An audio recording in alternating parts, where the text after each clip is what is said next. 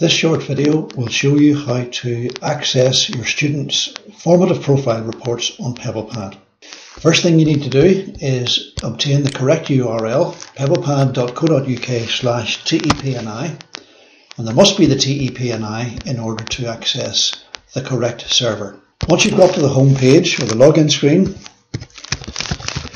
type in your details,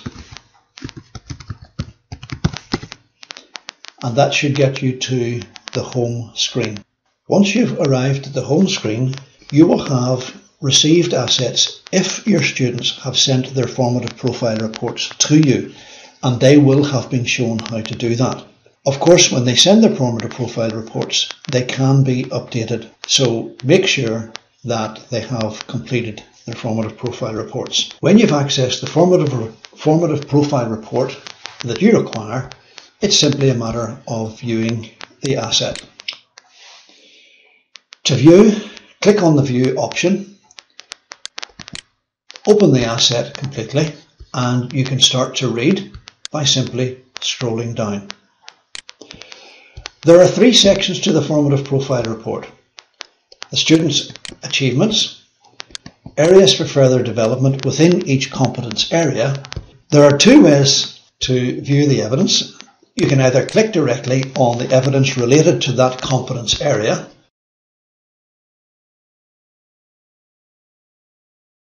and examine that evidence, or you can scroll down to the end of the formative profile report where all the evidence is listed.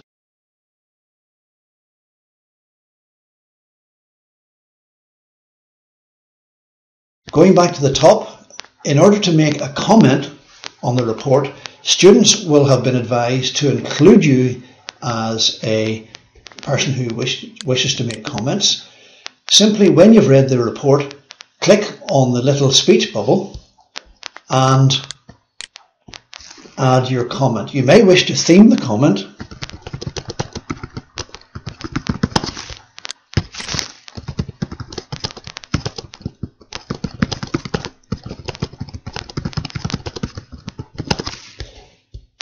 And also, if you feel that it's appropriate to do so, you can make the comment private. This is a very useful option if there are serious weaknesses in the report that need to be addressed, but that you wouldn't like, for example, a teacher tutor in school or someone else to see. If you're happy with the comment, that the student can share that with others should he or she wish to do so, then don't make the comment private. Once you've made the comment, you will be able to see your comment at the bottom of the screen, and we are encouraging students to collaborate and to share each other's formative profile reports where appropriate. Once you've made your comment, you can close the report and move on to the next.